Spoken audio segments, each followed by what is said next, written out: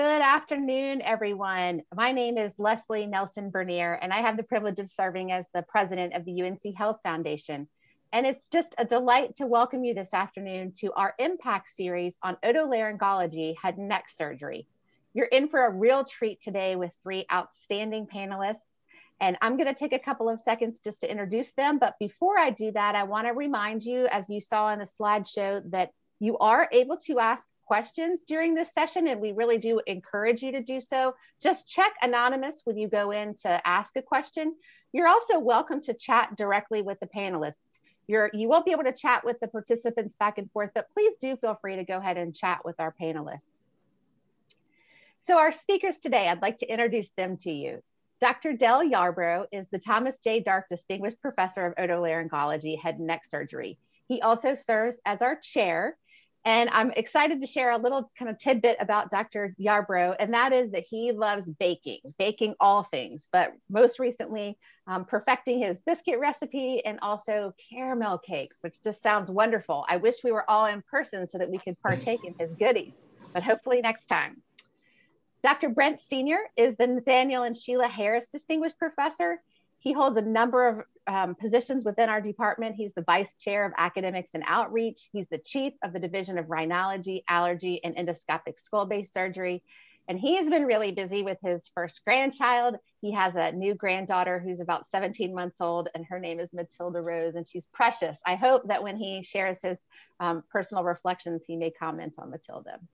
And then last, but certainly not least, is Dr. Trevor Hackman. Dr. Hackman is the Vice Chair of Inpatient Operations and Quality for the Department of Otolaryngology, and he's also our Head and Neck Fellowship Director. A real passion and skill and gift for education, and I'm delighted that you'll be able to hear from him today too. So I'm going to ask each of the speakers to start us off before they do their presentations with just a minute or so on personal reflection. And so I'll ask Dr. Yarbrough to start, then Dr. Senior, and Dr. Hackman will end up with you, and then you go ahead and take your presentation away from there. So Dr. Yarbrough, I'll turn it over to you. Oh, well, thanks, Leslie, and thanks for that warm introduction. I'll be happy when we can get together and have cake and biscuits and maybe other things too. But, you know, really what a challenging year we've had. But I've got to say, one of the things that makes me really happy is when I get to share some of our jams and jellies and biscuits maybe one of these days about what we do in otolaryngology with all of you. Let me just start by saying that last year with the COVID pandemic has really stressed us and our systems and our routines for providing care and for advancing our missions in education and research. But it's just so great to work at a great institution and with our team of doctors and nurses and staff and researchers and teachers to continue to meet our missions during this time. We had to nimbly and quickly adapt our clinic. We did all kinds of things where we changed patient flow. We created barriers to protect patients and staff. We had deep cleaning of rooms. On the educational side, we're all getting pretty good at Zoom. Knock on wood, I hope nothing goes wrong today. But the residents went on furlough for a while. We didn't have the appropriate amount of PPE, and everybody, even though there was a lot of fear, everybody stepped up because we had to continue to provide care for our patients and meet our missions. On the research side, we altered our labs and trial enrollment, and we engaged and contributed to new research on COVID with smell and taste loss. And while we've been challenged, I think we're coming out of this really stronger than we were before with a lot of new ideas, a lot of new processes. I think some of our patients will benefit by us being able to do some things through Zoom, particularly speech language pathology and maybe even some hearing now. And personally, as Leslie mentioned, I've gotten a little bit better at some of my baking. My wife calls it stress baking. So we have all kinds of things around now. And you're going to meet a few of our outstanding faculty today. They're extremely experienced. They're dedicated to advancing knowledge and care for diseases of the upper air digestive tract. And at otolaryngology, a lot of people don't understand the full aspects of what otolaryngology encompasses. but it basically advances care and knowledge for a wide range of illnesses that impact our appearance, our communication, our ability to eat, drink, talk, and hear. And I think some rightly say that otolaryngology cares for what makes us human. So today you're going to hear part of what we do, and I really look forward to it. Thank you, Dr. Yarbrough. Dr. Senior, I'll turn it over to you now. Thanks so much, Leslie, and thanks for all of our people that are watching us here today. This is just great that people are taking time out of their schedules to spend a few minutes with us in otolaryngology. It's a real honor that you're doing that. I gotta say, Leslie, I've just decided that I'm against COVID. I'm just totally against it. It has. I love it. It has. Thank you.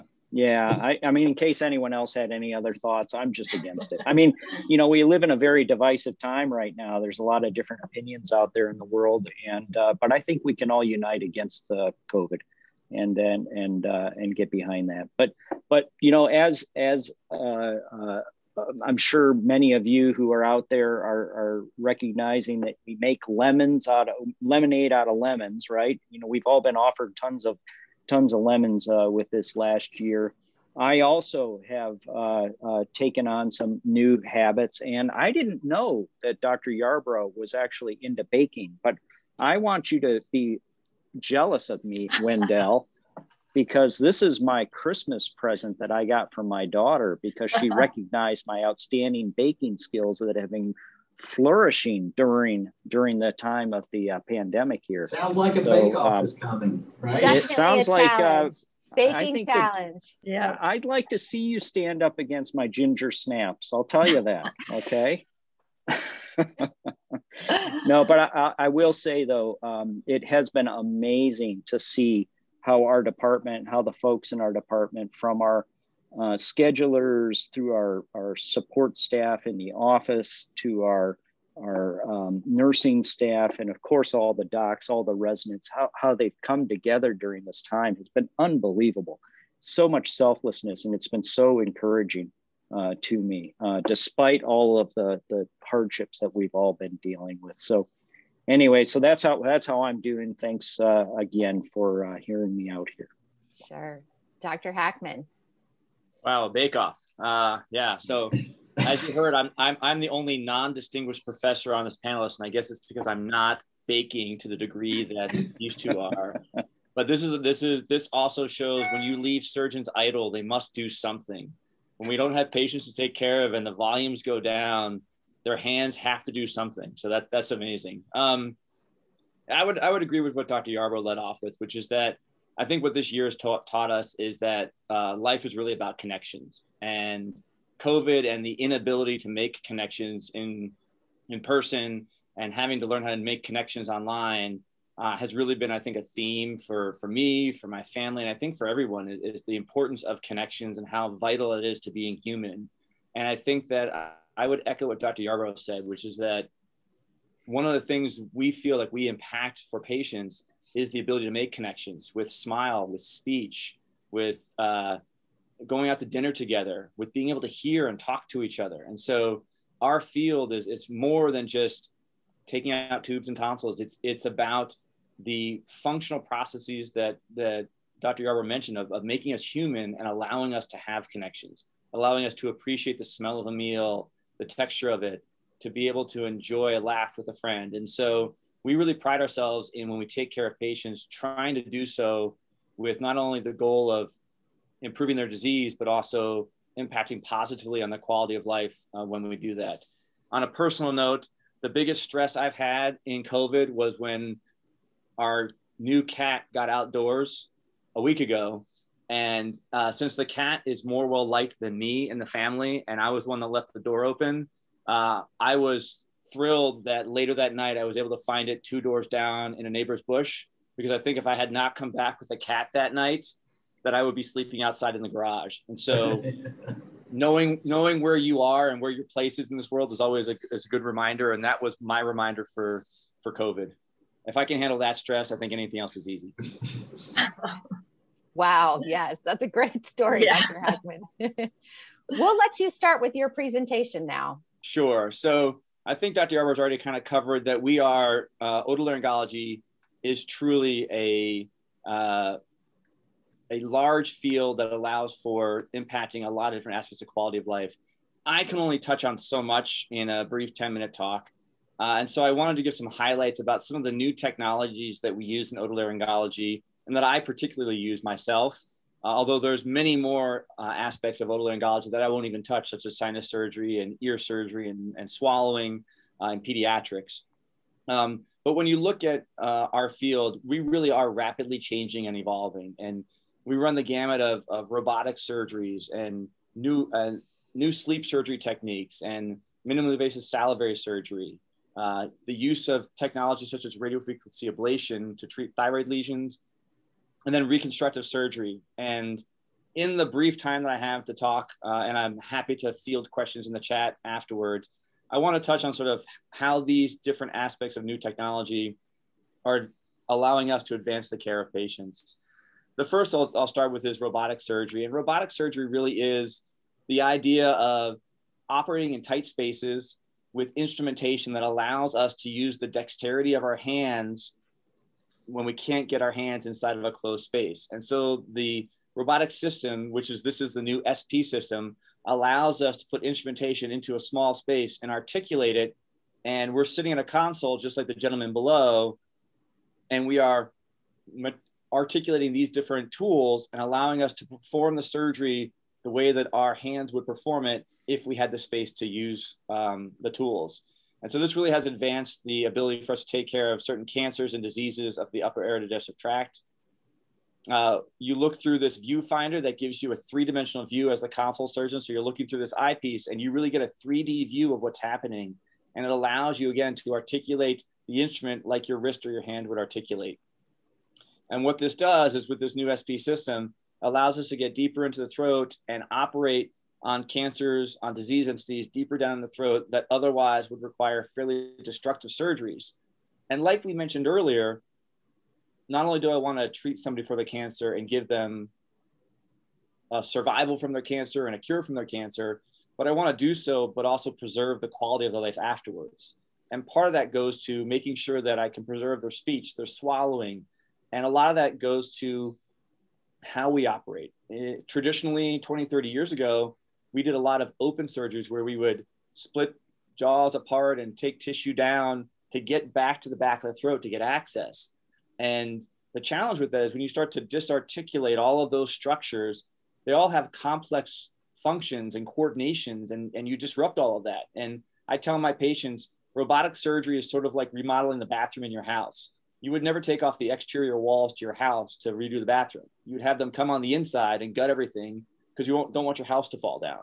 And robotic surgery is sort of the same way. It's the idea of, can we take the tumor out without making the house fall down so that the function can be better? So patients can be swallowing sooner, can be talking sooner.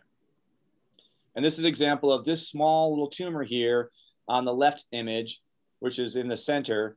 That little small tumor would normally require a fairly open approach, but with robotic instrumentation, I can create this surgical wound, take that tumor out, and that wound, while it looks large, is not much different than the wound that would be caused by having your tonsils out, which means that the patient has some soreness to the throat, some trouble swallowing, but they're probably back to functionally eating a normal diet within 2 to 3 weeks, whereas they may be gastrostomy tube dependent and tracheostomy tube dependent and having a very long recovery if we were to do an open surgery on.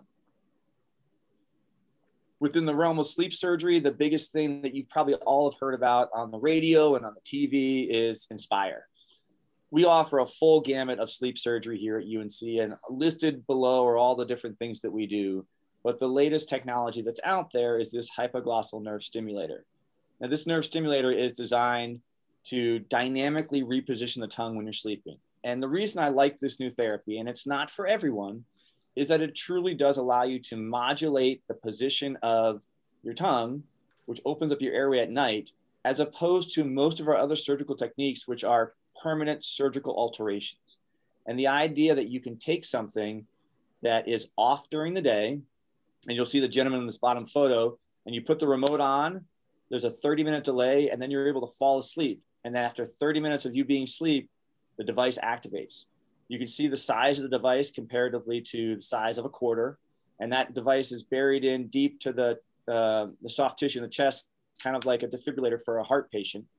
And what that does is that allows the tongue to be moved out of the way at night when you're sleeping. And for some people, this may be how they sleep. This is the back of their throat. This is their tongue. And you can see their tongue is falling down in the back of their throat. And so when they're trying to sleep at night, they're breathing through a straw. And if you can't breathe through a straw, it just doesn't work. And so for patients who have moderate sleep apnea, who have this kind of tongue-based collapse, and who have tried their hardest to use CPAP therapy, Inspire becomes an option. And this is an example of that same patient. When we do the Inspire therapy for them, when they breathe in, the tongue moves forward. They breathe out. They breathe in, the tongue moves forward. And so the idea is that you're moving this tongue off the back wall of the throat using technology where there's a microphone implanted by the rib cage that senses your chest wall motion, so that every breath you take in triggers the tongue to move forward. And this sort of new technology is something we've been offering here for a couple of years now, and honestly is a excellent therapy option for patients who can't tolerate CPAP, who have obstruction issues. I have patients who can fly now and travel because they have this as an option, as opposed to before when they'd be lugging around their CPAP machine and still not getting restful sleep. If we move out of the realm of sleep surgery, the other thing that we are very well known for at UNC is minimally invasive salivary surgery. I personally have been doing this for about 10 years. I will tell you that we are one of only 2 centers in the entire country that does this in the office, awake under local anesthesia. This center here is the highest volume center for that in the country. We have tons of experience, and what we're able to do is endoscopically treat disorders such as stones. And yes, just like you can get kidney stones, you can get stones in your salivary system. And we have the ability to go in with telescopes and wire baskets and retrieve these stones in an office setting and remove them with minimal discomfort, all under local anesthesia, and a much shorter day. I've been doing this for quite a while now. And what I can tell you is my patients prefer the in-office setting for the most part. It's less time, it's lower cost. My patients can give me biofeedback during the procedure. They can sit there and watch me do what I'm doing. They can understand what's happening. Trying to give instructions to the patient post-operatively. If you've ever had surgery and you've had a surgeon come talk,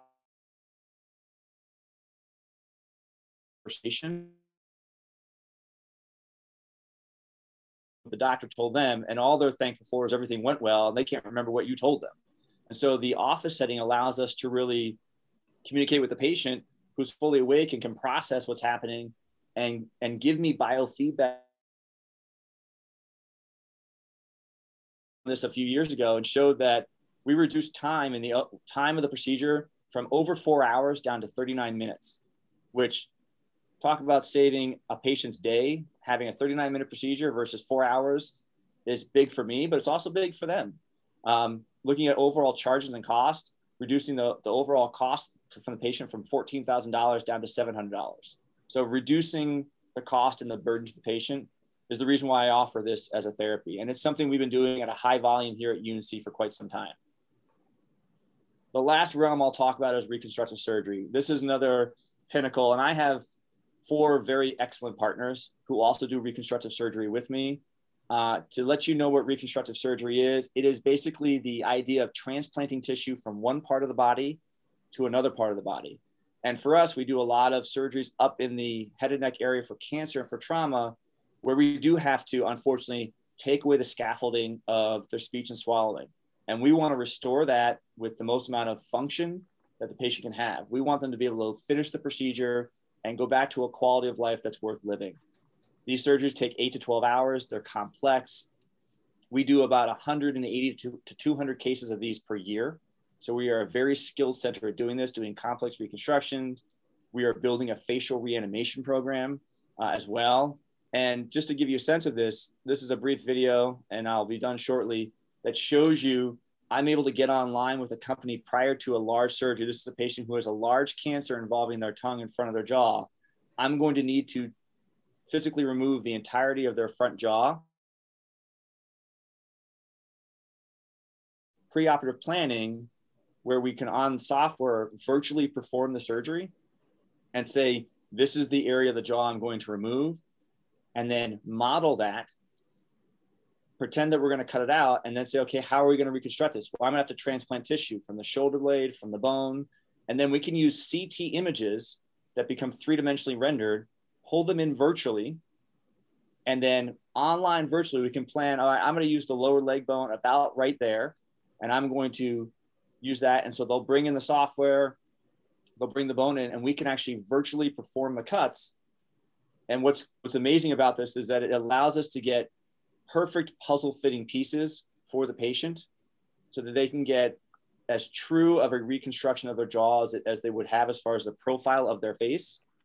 And then the company is able to design medical models and cutting guides that literally plug and play onto bones. And if I just follow the algorithm, I can actually create this defect, and I then can create this reconstruction. And they're able to not only do this, but then generate software plates off of this where they can actually go into a plating system, put little holes on, and say to me, what do you think about this plate? How would this fit for your patient? Normally, I'd have to go in the operating room and bend a plate with pliers to kind of fit the angle of the jaw. They can actually map this out and then use a 3D printer to print a 3D titanium plate that fits custom to this jaw profile. And the beautiful thing about this is that that was the pre-op planning. This is the CT scan of this patient post-operatively after the surgery. And that, I can't get that bone to approximate better. But even better than the CT scan is that this is the patient 3 months after finishing radiation therapy. And I would challenge somebody to say that he looks like he had major head and neck surgery. And that's the goal for what we want to do. We want to treat our patients. We want to cure their cancers, but we want them to be out in society, functionally connecting with other individuals and feeling like they are still functional members of society, so they can walk and be amongst their colleagues and their peers and not be labeled as an oncology patient. I'll end with that and then say that there's one more highlight that we're going to be doing at UNC, and that's going to be radiofrequency ablation of thyroid nodules. Thyroid nodules are ubiquitous. We see a ton of them. Many of them are benign, and many people are bothered by the fact that they're there and they're benign. And the surgery for removal, while routine, is not completely without risk. And one of the things that we are pursuing in this next 12 months at UNC is a program where we use radiofrequency ablation to shrink thyroid nodules and make them evaporate and avoid the need for surgery, where you can have it actually melted away without the need to have a surgery that has its own risks. With that, I will close out my talk, and I open up to any questions at the end of the chat. Thank you. Dr. Hagman, thank you. That was just a wonderful overview of some very, very fascinating therapies that we're offering. Thank you so much for that. And again, please feel free to ask questions in the Q&A or in the chat, and we will turn it over now to Dr. Senior.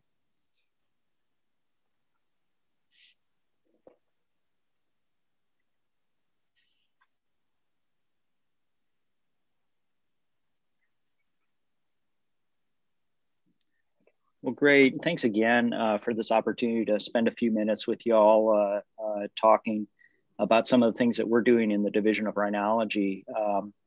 I figured I'd talk a little bit about cystic fibrosis. It's a disease that impacts so many people around the world, and one that's really quite important to us in rhinology and in ENT in general. CF, cystic fibrosis, is a disease that's caused by a mutation, a genetic mutation in a gene called the CFTR gene. And what this does is it causes the mucus in the body to become very, very thickened. And it's mucus everywhere in the body. So your body produces mucus throughout the different organ systems. And everywhere that this mucus is produced, it's abnormally thickened. And what this results in, it would seem like it's a simple issue. You know, it's just thick mucus, just deal with it, right? But what happens is it causes problems with with mucus building up in the lungs, for example, which results in pneumonias occurring and results in recurrent pneumonias, which results in damage to the lung tissue. It results in mucus building up in the GI tract, which results in you being unable to absorb food and nutrition the way that you normally would. And it results in mucus building up in the pancreas, resulting in problems with diabetes, for example. And while cystic fibrosis results in mortality because of the chronic lung disease in most patients, it's really the nose and the sinuses, amazingly, which are really profoundly affected and cause a huge impact on the quality of life for patients with CF. So we spend a lot of time thinking about how to manage the nose and the sinuses in our cystic fibrosis patients and how to improve their quality of life. CF is the most common it's inherited illness in Caucasian patients. There are about 800 to 1,000 cases per year in the United States, new cases per year. And there's about 31,000 patients in the US that live with CS currently. And it was originally described or really originally identified in the United States back in 1938. A woman named Dorothy Anderson was diagnosed with it. She's the index case for the entire United States. And she died literally months after she was identified as having this disease. And what I can tell you is that the advances that have been occurring over these last many years has been incredible with this disease. And we see here in this little graph how lifespans have been increasing year after year after year, and including here in the last few years with the advent of lung transplantation, we're seeing just huge increases in life expectancy. So whereas in 1938, patients were passing away in just months with this disease, now here we are in 2021, and patients are living 40, 50, 60 years easily with this disease. And in fact, this used to be kind of considered a disease of childhood. It was only children who were diagnosed and who lived with this disease. And because unfortunately they were dying so soon, they never made it into adulthood. But now with all the improvements that we're seeing, more than 50% of patients with cystic fibrosis are actually adults. And in fact, it's upwards around 60% now of patients living in the United States with CF are adults. And while we saw some huge benefits in treatment of the disease in terms of longevity, increasing lifespans since the 1930s, most of these methods, most of these things that have been developed are really trying to treat consequences of the disease. So for example, we have damage to the lungs, we have recurrent pneumonias resulting in damage to the lungs. So we transplant those lungs to make those lungs new. And similarly, we treat diabetes, we treat diseases of the GI or disorders of the GI tract, things like that. Well, a really exciting thing happened though in 2012. In 2012, we were able to utilize for the very first time a new drug that directly impacts the result of the genetic disorder that causes cystic fibrosis. And this was hugely, hugely important because now we're not just dealing with the consequences of this thick mucus, but we're actually able now to make the thick mucus normal mucus now with this drug by addressing this genetic problem. And these drugs have been coming out regularly since 2012. And we now have the latest, greatest treatments available, which are called triple CFTR modulators. That's the newest drug, and it is indeed the most effective drug treatment yet for cystic fibrosis. And I have to say, you know, cystic fibrosis research has been something that UNC has become kind of famous for. We have wonderful people in pulmonary who are involved in CF research, and we feel fortunate in otolaryngology to also be a part of this team researching specifically CF and its impact on the nose and sinuses.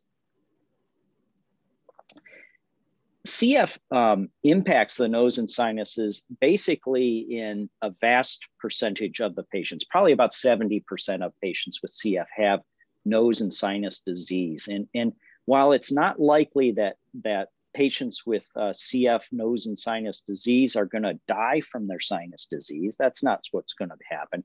It really does make them feel miserable. If you've ever had a sinus infection, you know how miserable it can be.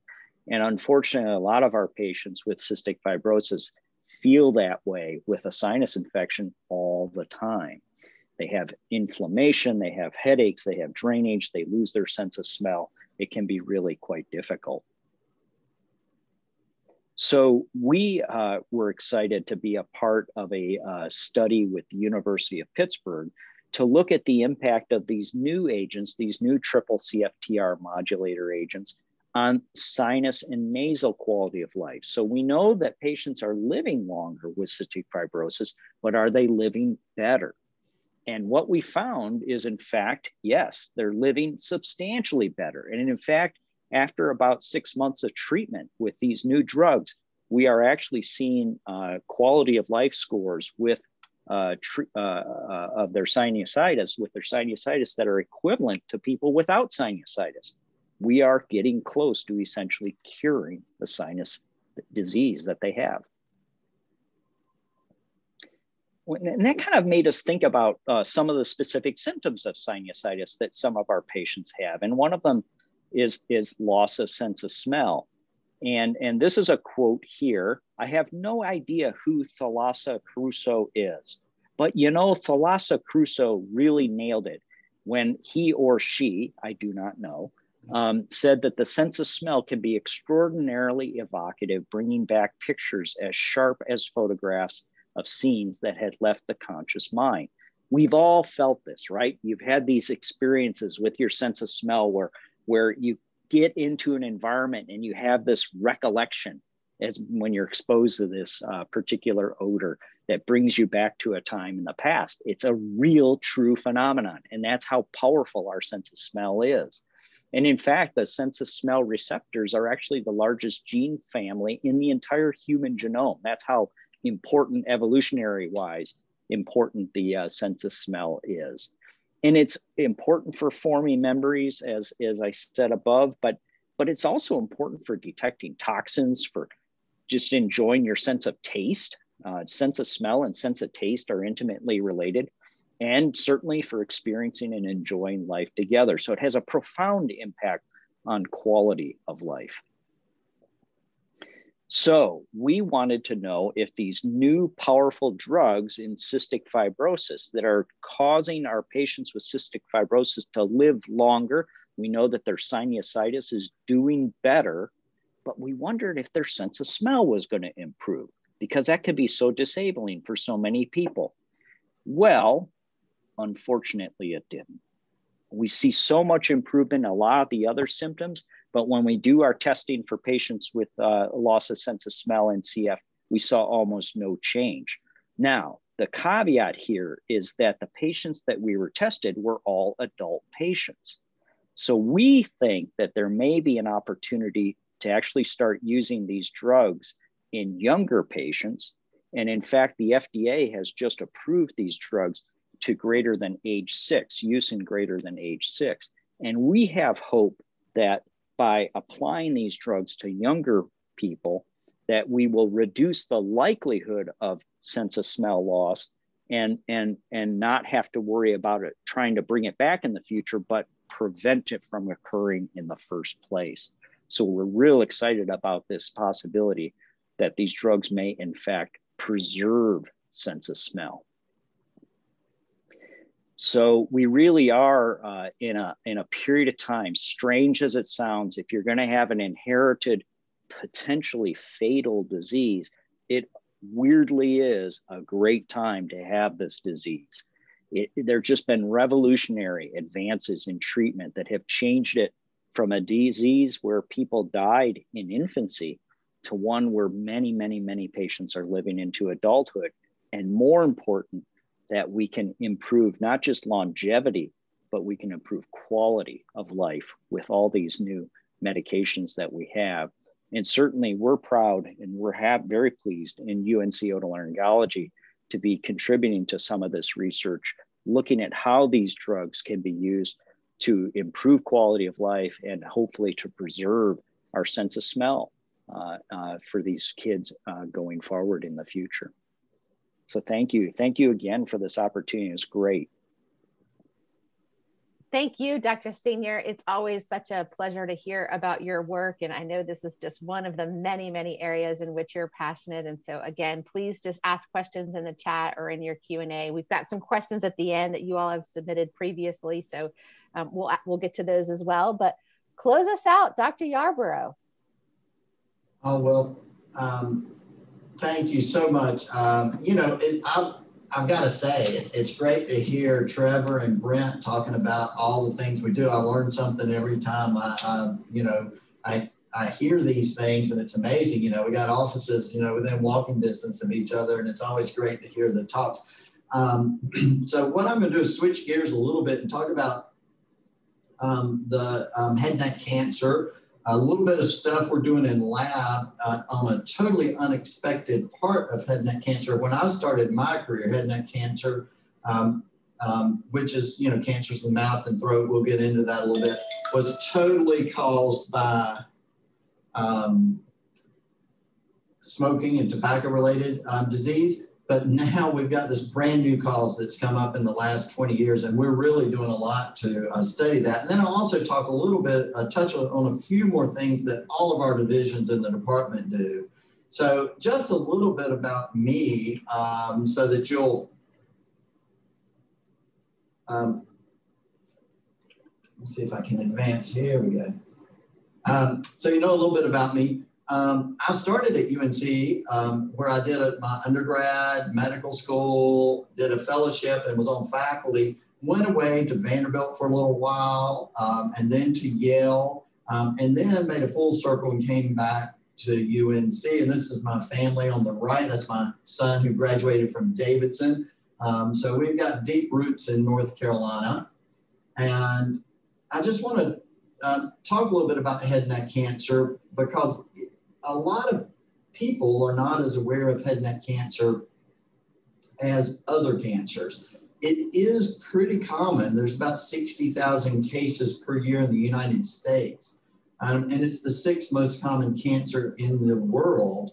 But its name doesn't really tell you what it is. And it's classified by subsite. So when the numbers are presented, they're all divided up as to how many larynx cancers there were and how many oropharynx cancers there were and how many oral cavity cancers there were, so that they're not added all together usually for the statistics. So it sort of downplays the health impact of head and neck cancer. And we did a survey a few years back, and we've done another one recently, but we asked just the population in a survey if they knew what head and neck cancer was. And it was amazing the lack of knowledge about head and neck cancer. And since then, we've been on a big campaign to try to inform people about this important cancer. You see the correct answers are in the dark green and the incorrect answers are in the light green. And the best answer was head and neck cancer, throat cancer, which is correct. And it was about 22% of patients. But the second answer was brain cancer, which isn't correct. It was almost as much. And you can see just the lower and lower numbers of correct answers with a few incorrect answers that were higher. So the population, by and large, really doesn't know a lot, or the awareness of head and neck cancer isn't where we would like for it to be. So I mentioned that when I started my training, really there was one type of head and neck cancer, and that was the type caused by tobacco. But during my career, a second cause came up, and that's the human papillomavirus. And that's what I want to talk about now. These are just statistics from 2012 from the CDC. that talks about all the cancers that are caused by human papillomavirus. The most recognizable one is uterine cervical cancer.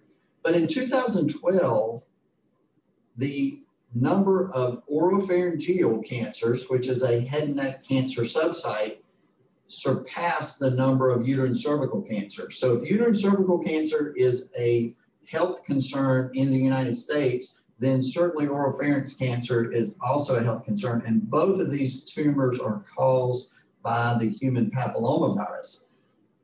So I want to just talk a little bit about what we know about the human papillomavirus.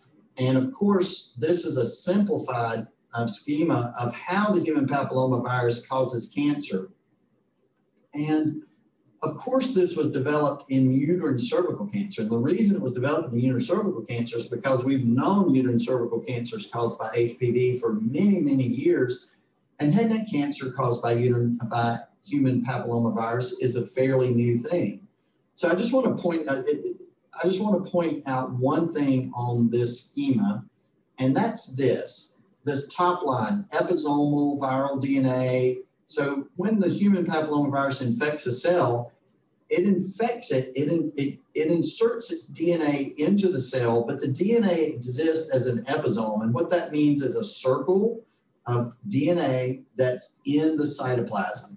And that's the normal thing for HPV. And then it makes more HPV and the cells slough off the top, and all of those little episomes now get repackaged into new viruses. So that's what it's designed to do. But when things go awry, these episomes also start getting integrated into the DNA of the cell. So that means these circular DNA now go into your chromosomes and they insert there. And when that happens, things start going bad. And that's when cancers start developing. Well, this whole model was developed on uterine cervical cancer. And we thought, well, this is great. You know, we know how HPV causes cancer in the head and neck. But what we found, when we started studying it, what we found was that HPV is not integrated in at least 30% of head and neck cancers. And another 20 to 40% have both integrated and episomal forms in tumor cells. And this is not common in uterine cervical cancer. So we thought, well, maybe there's something different going on in head and neck cancer. And we wanted to understand that. So we combined with a national effort called the Cancer Genome Atlas, or TCGA, where we sequenced about 500 head and neck cancers. And what we found was that there's a couple of genes that are mutated in HPV positive cancers. That's this top group here, but not in HPV negative cancer. So you can see the numbers over here. About 14% have mutations in this TRAF3 gene, and about 14% have mutations in the CYLD gene. But in HPV negative, only 2% have mutations each or so in these two genes. So we thought something special is going on here. And we wanted to explore what these genes did. And we found out that these genes actually affect things that have to do with the HPV, the human papillomavirus maintenance in cells. So these genes are important for getting rid of the virus, and these genes are important for causing a cell that's virally infected to kill itself. And if these genes are turned off, now the cell that's virally infected stays alive, and rather than the cell getting rid of the virus DNA can stay in the cell. So we looked at how much of how these tumors that have these mutations, whether or not they had this integrated form of the virus or whether or not they maintained a circular episome of the virus. And interestingly, tumors that had mutations in these genes had no integration, or these that say integration actually had both episomal forms and integrated. So to us, what this is saying is that there might be a different way that HPV causes cancer. It doesn't have to integrate into the DNA. It can be maintained as an episome as long as tumors carry these mutations in these two genes. So we were very interested in that, but that would also imply that if a tumor can maintain this circular viral DNA, it may also be able to make virus. And the reason that's the case is because that circular DNA is what gets packaged into the viral particle and then goes off and infects other cells. So we took some tumors and we did some fractionation of the tumors to basically, and that's what we have here, these fractions across the top.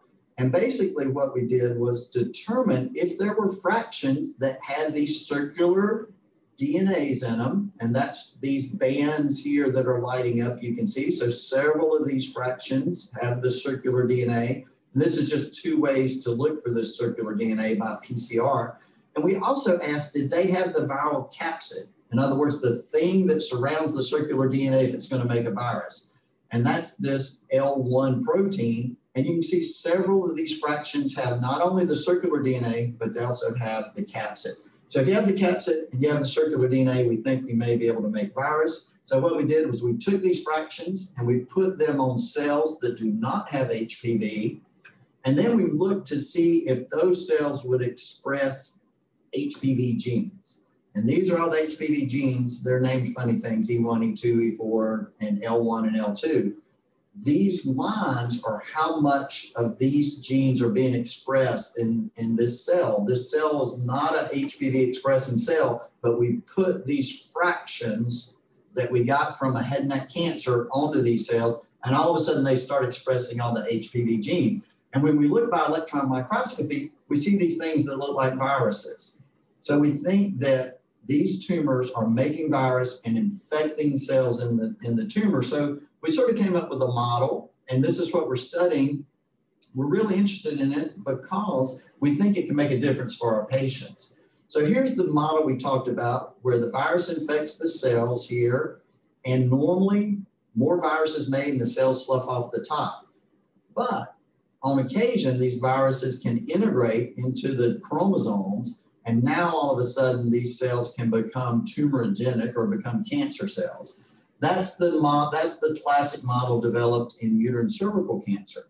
Well, in head and neck cancer, we think there's a different model. We think these tumors can get infected by HPV.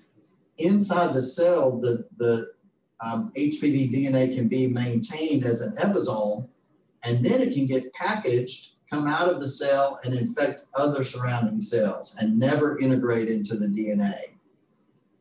So this has a couple of implications for us, you know.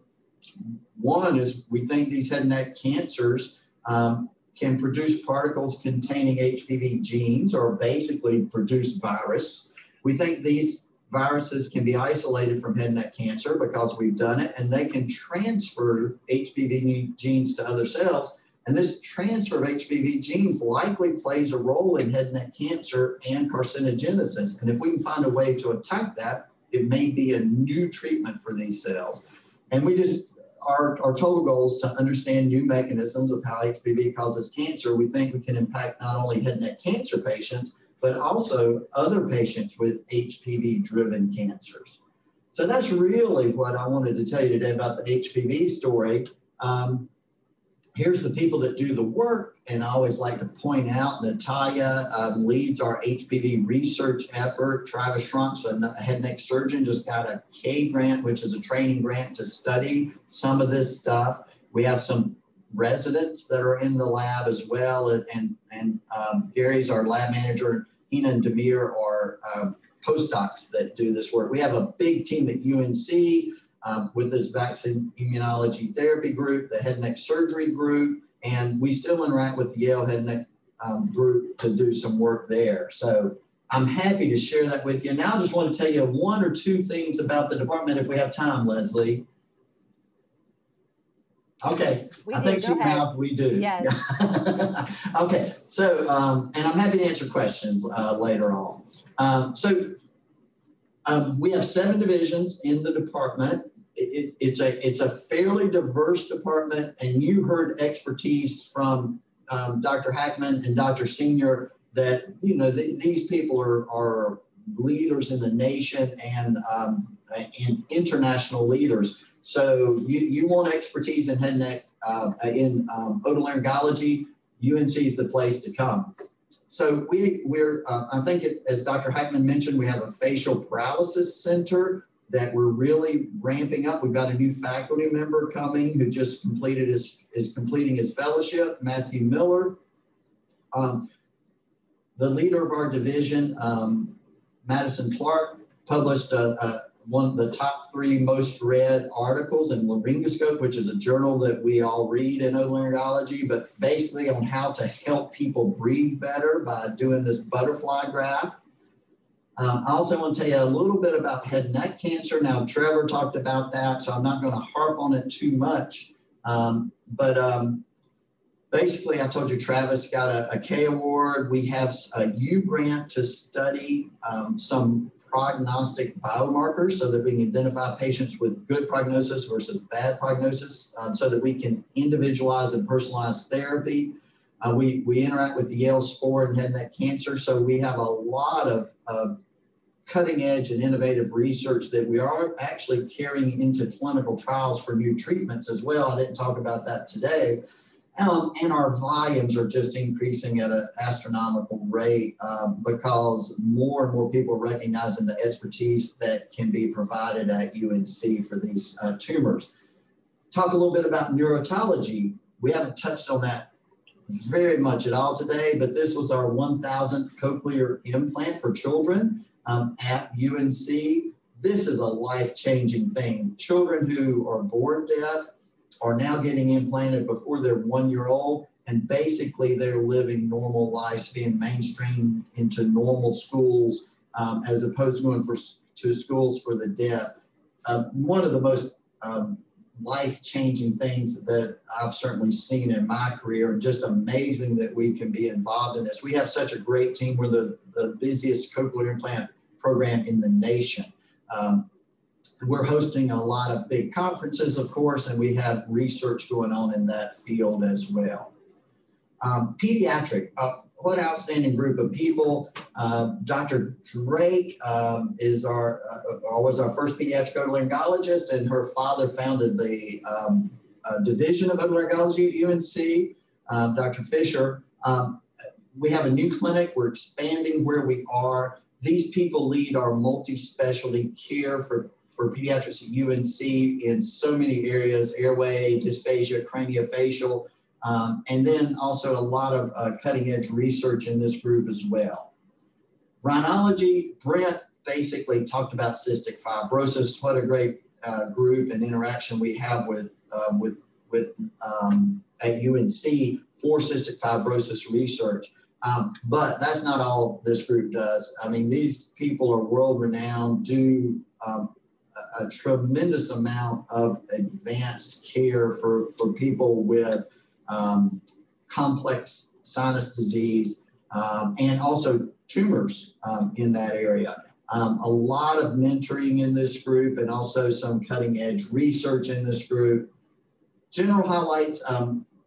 Trevor told you about the sleep work he's doing. He's doing a lot of this with our general otolaryngology colleagues. We are also expanding general otolaryngology into Chatham County. Sleep medicine is a big thing. You know how many people have sleep apnea in the United States? There's a new procedure for hyoid suspension in addition to the hypoglossal nerve stimulator that Dr. Hackman talked about. Voice and swallowing is another one of our divisions. We have some outstanding research going on there. You see the grants that Dr. Shah has recently gotten, as well as some clinical trials that have been open for treatment of RRP, which is recurrent respiratory papillomatosis, also an HPV-driven disease. So a lot of innovation in that area too. So that's what I have to tell you about the department. It's so diverse, it's hard to squeeze it all into a short time, but I really appreciate everyone's interest in otolaryngology. Thank you, Dr. Yarborough. Yes, you're right. It's a wonderful department and hard to go through absolutely everything in a short time, but you did a really nice job. So in the closing minutes that we have together, I'm going to try to get to some of the questions that have been asked of you all. And if I may, I'd like to start with Dr. Hackman and ask, When a nerve that controls the movement of your tongue is removed from your neck, is there a possibility that that nerve will grow back? So any nerve removed from any part of the body, once it's removed, it cannot grow back. If a nerve is traumatized, if it is separated and then repaired, it can rejuvenate, but it will rarely rejuvenate in the same way it was built before. Okay, thanks. Dr. Senior, here's one about sinusitis. How effective are air purifiers in helping with sinusitis? And if you have a favorite one that you would recommend, that would be great. So there isn't a lot of data on whether air purifiers can actually reduce the amount of sinus infection and sinus inflammation. But what it probably does do is it helps to reduce the sensitivity that people experience. So in other words, a lot of people can be sensitive to things in the air. It can cause sneezing, it can cause congestion, it can cause runny nose. It's not strictly speaking sinusitis, but it is still similar type symptoms. And that's where an air purifier can in fact be helpful. I wouldn't recommend a specific brand, but what I would recommend is if you're looking at them, look for one that is the high efficiency particulate type. That's the HEPA filter type. Those are by far the best. Those really do work. I'm not as excited about the ionizing one, things like that, but the HEPA ones actually are quite effective. Thank you. And Dr. Yarbrough, I'm going to close with you and a question for you. Do you think there is any value in vaccinating against HPV with patients with HPV-induced tumor after they've been treated? That's a great question. And we've thought the same thing, and we actually have proposed some studies to look at that. There is no data right now to suggest that, but we do think that if viruses being made, like our research suggests, and if surrounding cells are being reinfected, then the potential to decrease that, which is what the vaccine does, is it basically blocks infection, then there might be some value in that. Like I said, there's no research on it. And I think, one of the things that has hampered that research is that not a lot of people yet are, convinced that this new mechanism of carcinogenesis for HPV is a real thing. But I do think it's worth studying. Whether or not it'll be effective remains to be seen. Thank you, Dr. Yarbrough. And I'm sorry we couldn't get to all of the questions today. This is definitely a good place to stop and we can continue the conversation, but I'm going to turn it over to my colleague, Erin Kinney, to close us out for this afternoon. Erin? Yeah, great. Thank you so much, everyone. This has been so wonderful. I am, as I said, Erin Kinney. I'm the development director for the department, and it's been nothing but a joy to work with all these wonderful people here. As you know, you've heard a lot today, and there's so much more that goes on in the department. We do have some specific resources about all of this research that we've done, and we encourage you to take a look and share that with who you feel would benefit from some of this information. We will be also sending this as a follow-up in the email that you'll receive. Again, there's so much more to learn here. I look forward to working with all of you and talking about how we can involve you and your impact in the future. If you would like to support something like this and the research that we're doing, there also is a fund here that allows you to do that, and you can learn more through that. Again, it will be followed up in the email you'll receive after this event.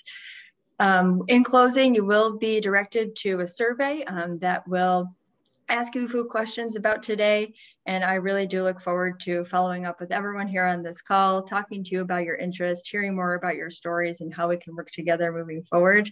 And really, that's about all I had, and I hope you all have a wonderful day today and enjoyed all this great information, and we hope to see you soon. Thanks so much, Dr. Senior, Dr. Yarbrough, and Dr. Hackman. Thank you, Erin, for your closing remarks, and be well. We'll see you next time. Thank you, everyone. Bye.